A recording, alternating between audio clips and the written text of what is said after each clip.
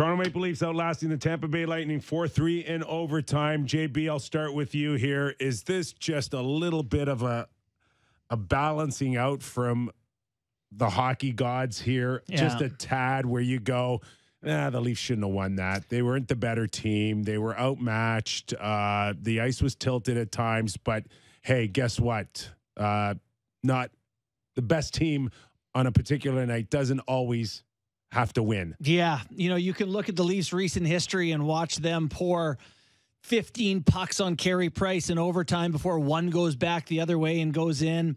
You've seen it go the other way a lot. And I don't know whether they're built in a way that's better able to withstand that sort of heat, or if it is just luck sometimes, whatever reason.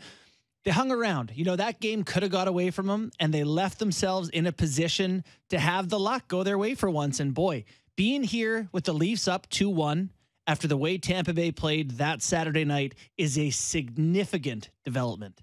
All right, let's just jump right into it with Sheldon Keefe.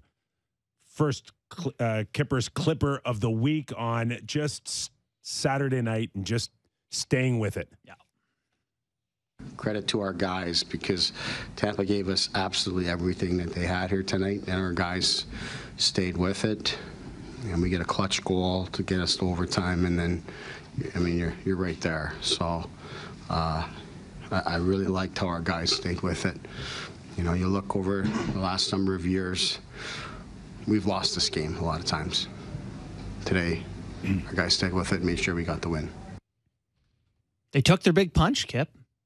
Yep. And I agree with him that they would have lost this game in the past. Last year, they would have lost this game. What was the difference for you? There's a couple, but which is the obvious biggest one? They got the saves. Samsonov was no good. I think the three of us would all agree.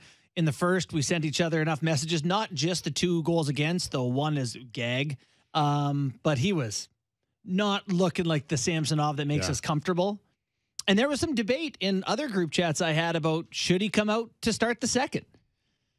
And sure enough, he came out, and boy, he looked like a difference maker from then on. See, I won't argue with you because it's just the eye of the beholder. You're not wrong when you say big saves was the biggest difference maker Saturday night. Mine, Ryan O'Reilly. 100%. So you be the tiebreaker. That's what I was going to say, Ryan O'Reilly. What a showing. That is why you trade what you traded for him at the trade deadline, is for a game exactly like that. He was unbelievable. He was, to me, just that calming force that they have not had in the past.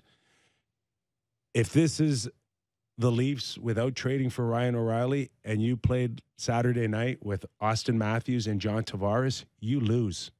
I think it's as simple as that. You lose. Austin and Tavares were not good enough without Ryan O'Reilly Saturday night. John Tavares in particular, I thought was, he followed up his hat trick with not much of a showing. If his hat trick Thursday night was his best playoff game in his career, that might have been his worst Saturday night. When that game is being decided, they're down 3-2 and they got 6 men on the ice. You know who's on the ice? Matthew Nyes, not John Tavares.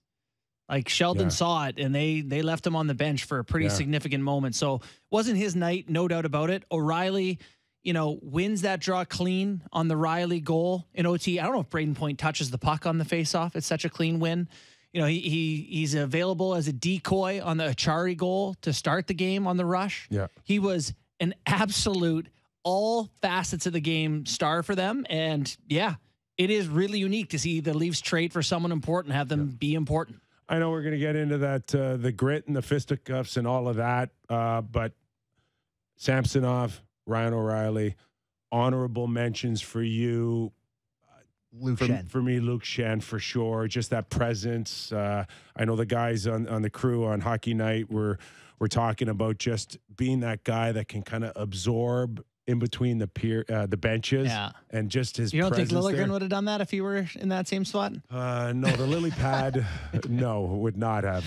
Yeah, it's funny because I don't think that the Leafs need guys to go out and punch people in the face, but I tell you what, they have needed someone to answer Tampa's pushes. Yeah. When Tampa has tried to take it to him and change the game with intimidation, at least the Leafs have been able to hang in there, which they haven't been able to do in the past. So a refreshing change of tone from this group.